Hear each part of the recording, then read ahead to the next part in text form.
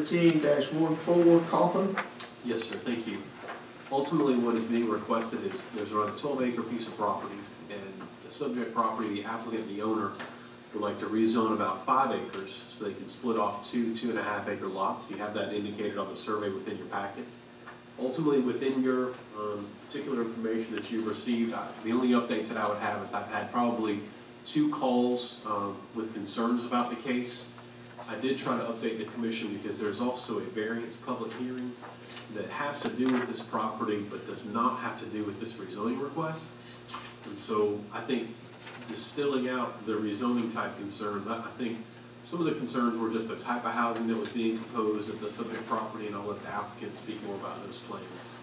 And then also just the potential impact on property value. I'd still those out. There are other concerns, but I think they're more related to the variance request, which has to do with the potential operation of the home occupation business on the property. Other than that, you see staff's recommendation before you. Did not have concerns with the 2.5 acre lots in the area. We have been in touch with representatives from PCA to make sure they did not have significant concerns for 2.5 acre lots either. And I'm happy to report to you that our recommendation for the rezoning aspect of this was for approval without any conditions.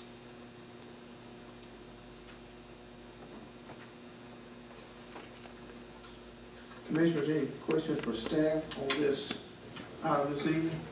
Any questions for staff? There being none, anyone here this evening wishing to speak in favor of this request, come forward this time. Anyone wishing to speak in favor of this request? Good evening, sir. State your name and your address for the public record, please. Good evening. My name is Ben Crawford, 5310 Bucker Road. Went to Ms. Carmelo and Jason about this, and just to be honest with you, I want to split this 5 acres in half. I want to make a rental property out of 1/2 of it. And then the other half I'm going to reserve for my kids. They want to live on the property one day. That's my intentions to do this. I just want to make the highest and best use out of the land, the 12 acres that I have. And, I've already been told that I have approval to put 1 dwelling on the property. And I just, I figured while we got all these irons in the fire, to request for another lot to reserve for my kids. That's what I want to do, and your approval here tonight, I'm sure would appreciate it. Any questions for Representative? Mr. Cothron, which of the lots, the north or south, are you going to reserve? What's your plan? I'm going to reserve the north lot for my kids. And when you say rental property, are you going to build a stick-built house, or are you talking about mobile home? Mobile home. Okay. Do you reside on 7 acres yourself? The back half of it.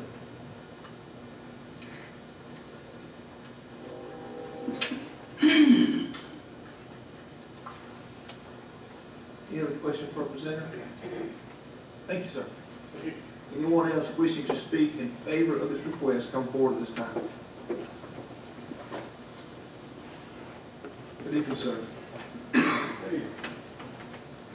Jerome Tucker, 5938 Jumping Deli Road. I think the request is historically, the area that's being developed is consistent with what's down there. And just as Jason said, he had 2 or 3 calls, I've had 4 or 5 calls. But I'm a little bit old-fashioned. Everybody, the calls are trying to speculate what's going to happen with the property. I told him I had to talk with Mitch about what his plans were for it, and that's just what he just told you. And with that, I'm satisfied. I've lived in that area all my life, and prayerfully urge you to approve the request. I'm just proud to see younger families moving into Clydesdale myself. I live property owner directly adjacent to it. I have no issues with it, and suggest that recommend and pray that you request the approval for the rezoning. Thank you, Mr. Tucker, for coming forward. Any questions for Representative? Again, thank you very much, sir. We've got time for one more. Anyone else here wishing to speak in approval of this request come forward this time.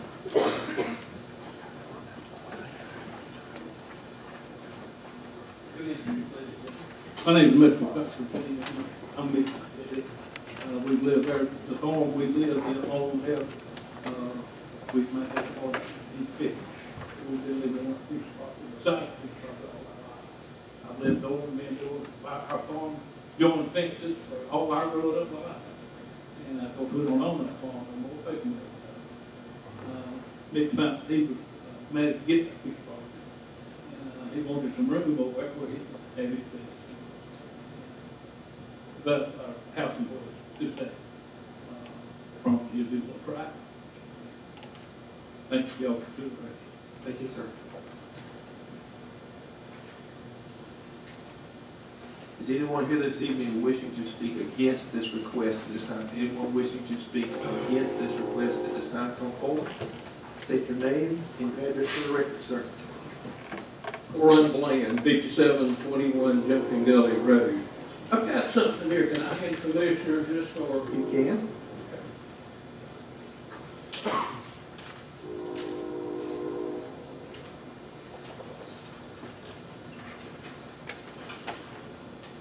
Can I talk while I'm doing this? You can.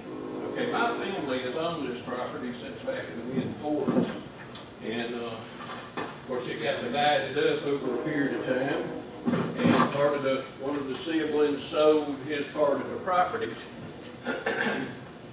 Because of the life estate on the property, my two sisters and I, we requested a deed restriction on the parcels being sold. And the deed restrictions are no mobile homes. Now, I do not have a copy of Mr. Cothron's.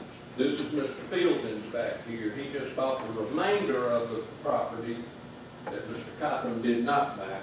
And you see the deed restriction, no mobile homes, single or double wide, or manufactured homes.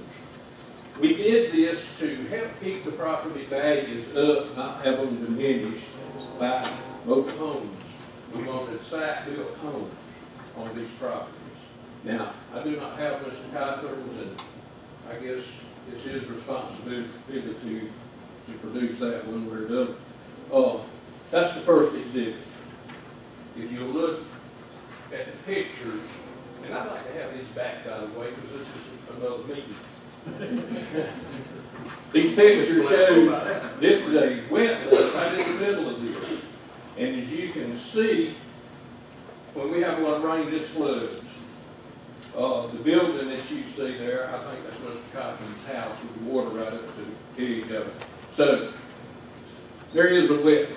And it needs to be considered with this. These two lights goes pretty deep into this wetland when it's in flood stage.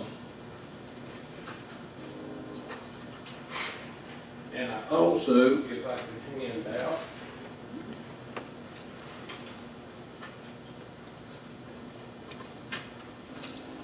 Just say something.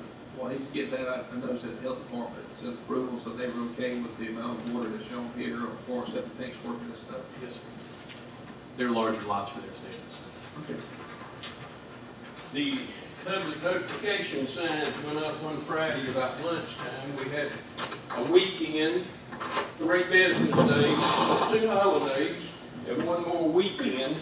So we have about 4 business days to try to consider our approach on this. So please consider that when you look at the number of names that's on these petitions. And Jason, I apologize to you. I chewed on you the other day. I don't apologize for the content. I apologize for the delivery. Yes. I hope you forgive me for that. My interest is farming. And this whole entire property, that's what it's been, as I said, all these years. I'd like to see this land stay in zoning where agriculture is going to be the main thing on it. We are getting rid of our farmland pretty fast in this country. Our population, according to figures, is going to be doubled by 2050. That's only 33 years off.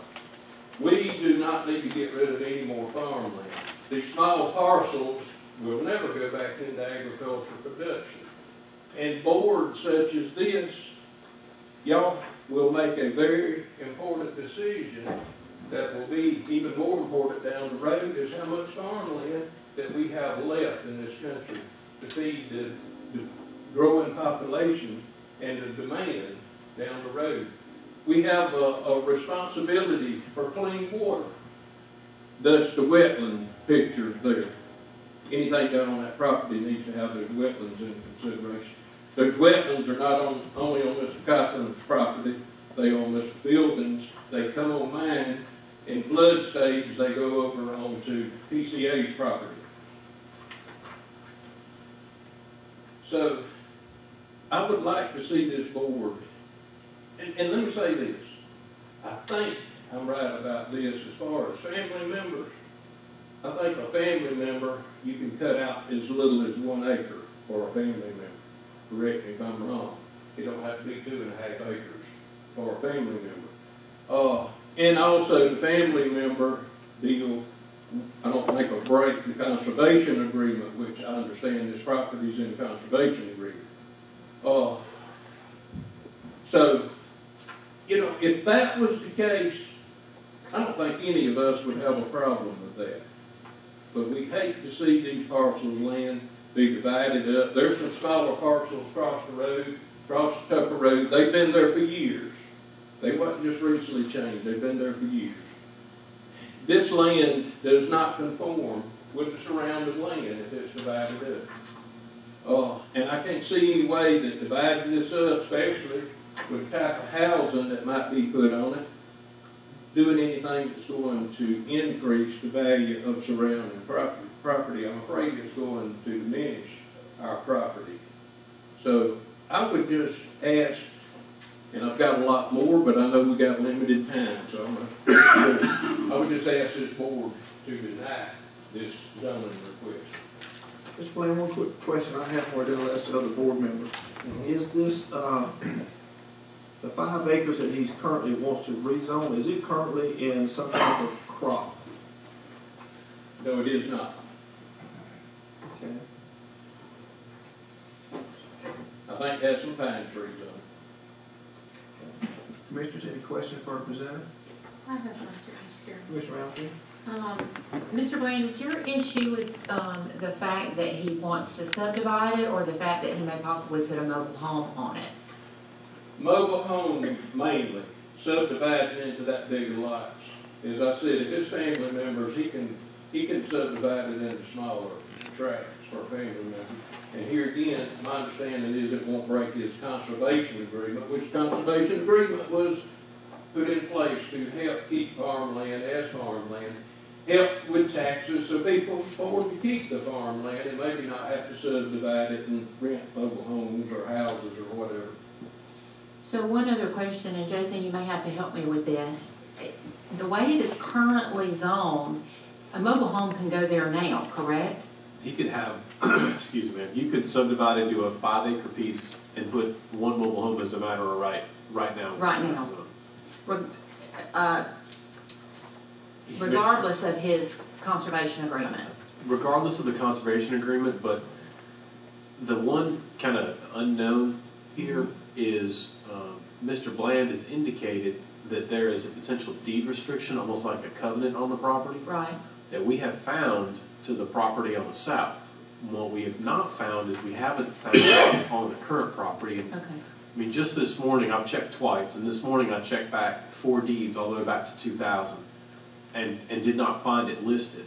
So either it wasn't listed or it just was listed in a deed that was older than the year 2000, which is very possible. If that deed restriction is in place, I don't believe they would be allowed to put home there because it would be like a covenant. So it kind of would supersede the county's rules. Okay. But if the county's rules are all that's at play, you can put one home there as a matter of right because of the zoning. Okay, that was my question. Thank you. Can I address that, please? Certainly. Those deed restrictions were, of course, as I said, but other people has bought property and they bought it in good faith that there wasn't going to be mobile homes next to it. So keep that in mind, please. I got one question, Mr. Bland. The subject property discussing tonight, what's the closest single wide or double wide mobile home to this property? I'm not sure if there's any across the road.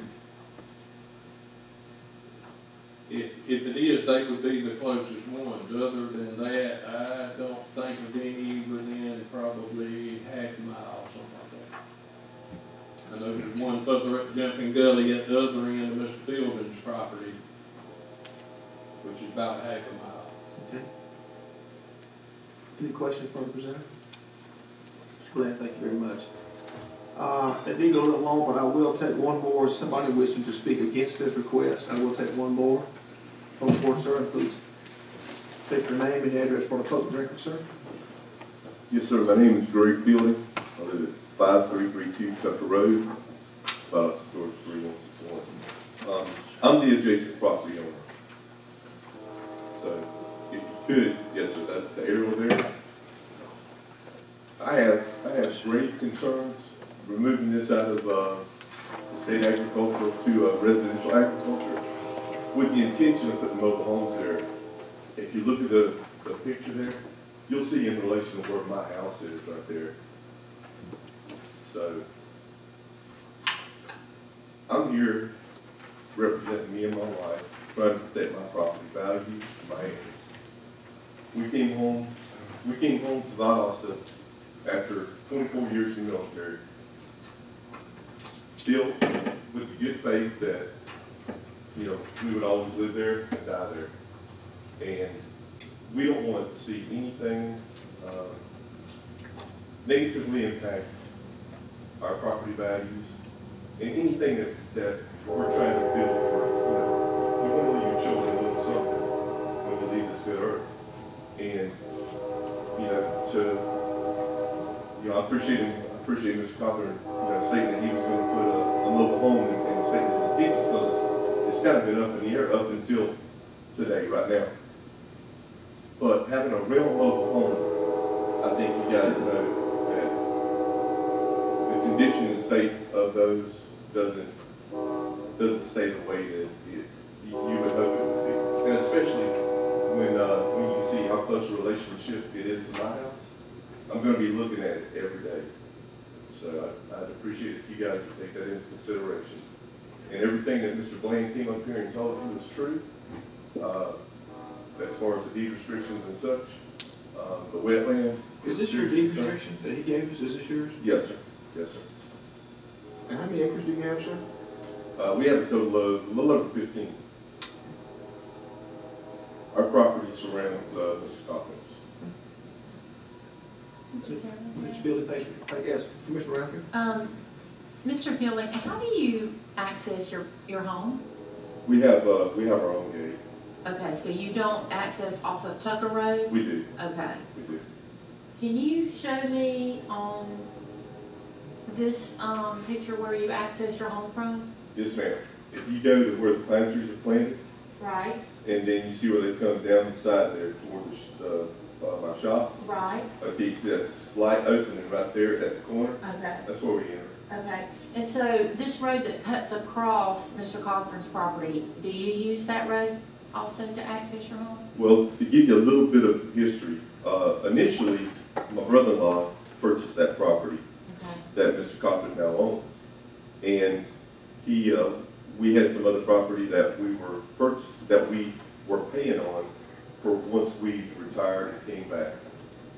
So anyway, long story short, somebody made us a decent offer. We sold that and rolled it into our initial 8 acres. Okay. Okay, so altogether we had about 29 acres total. Well, 12 and 8, we had 20 initially, and then we purchased the pecan orchard. So roughly about 27 and a half. So at some point in time, you used that as an access. You did not. Okay. At some point in time before You took residence. when my brother-in-law owned that side, that was the only way in. Okay. Okay. So But you're not dependent on that now. no, no, Okay. no. And I hope I didn't drag that out. No. Any other questions? Yes. Mr. Folsom, so Yes, sir. your brother-in-law sold this property to Mr. Cothron. Yes, sir. When did he sell that property to? This past December, 2016. So he would have been the one to put the deed restriction in if there was one. No, sir. The deed restriction would have been, Mr. Bland's road. Urban Bland, Have any idea when that would have been? way before I ever came to Bonneville. I'm not sure.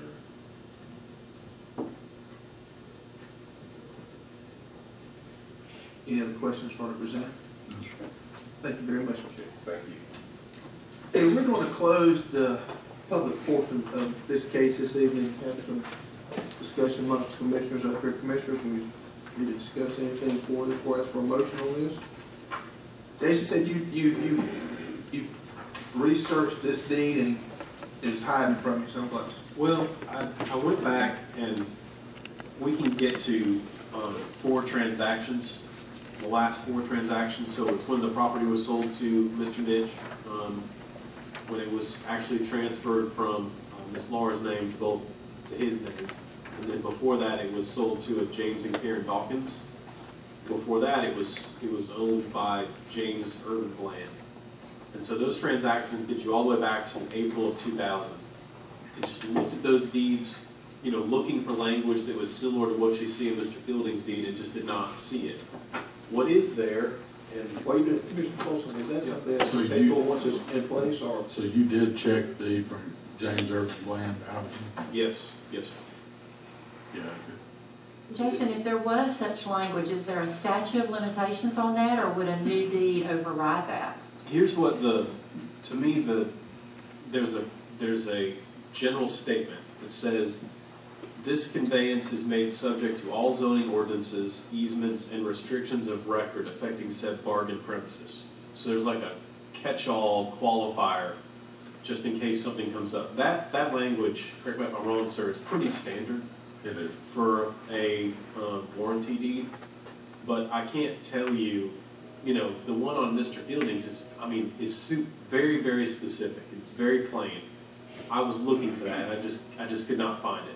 And so to me, that's where I reached my conclusion of it's either was not put there or it was put there, but it goes back beyond the year 2000, which would take a little more time to dig into.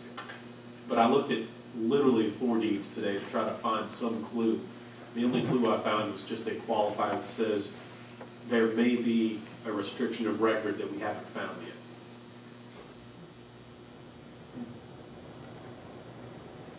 Unfortunately, it does us no good. Well, my only thoughts are if there is a deed restriction, it is valid. If these gentlemen are correct in saying that the deed restriction was put on there about Irving Bland, and the conveyance out of him doesn't have one, that's pretty good evidence to me there is not one. We could be wrong, but either way, it doesn't really affect our decision because they'd be prohibited whether we decide to approve it or not. So, Is anyone going to continue looking for past the, well, I don't have a ton either. I would like to be able to ask staff to look back maybe 1 or 2 deeds. The key is on that, and Mr. Folsom knows this, you have to go down to the records room and actually look at the last names. Search all those last names, so it takes a little more time. This morning when I did it, I've done it twice, but this morning when I was like, I've just got to recheck. It's an important fact in this case.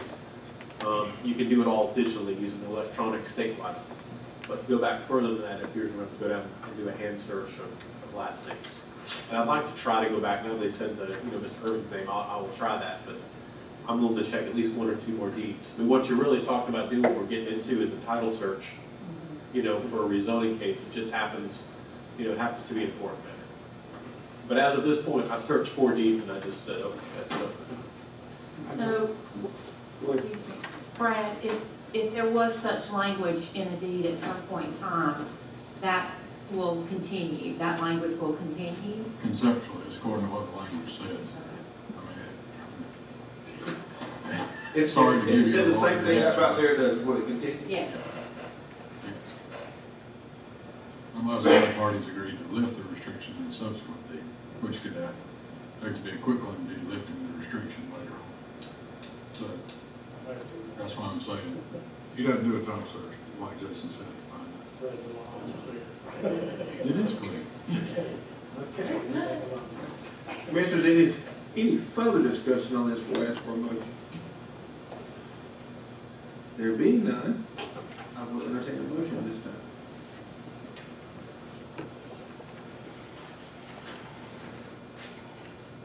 Mr. Chairman, I move we recommend approval of this rezoning request to the county commission.